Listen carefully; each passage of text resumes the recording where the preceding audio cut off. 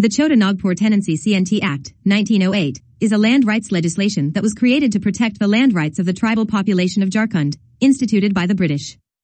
A major feature of the CNT Act is that it prohibits the transfer of land to non-tribals to ensure community ownership. The areas of North Chotanagpur, South Chotanagpur, and Palamau divisions are included in the jurisdiction of the CNT Act. The Chotanagpur Tenancy CNT Act of 1908 came as a response to the Bursa movement. John Hoffman, a missionary social worker, was responsible for the creation of the blueprint of the Act.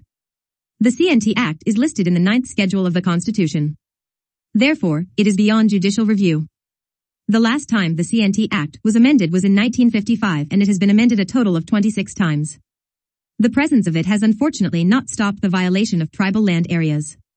In 2016, the number of cases of land restoration pending across Jharkhand was 20,000.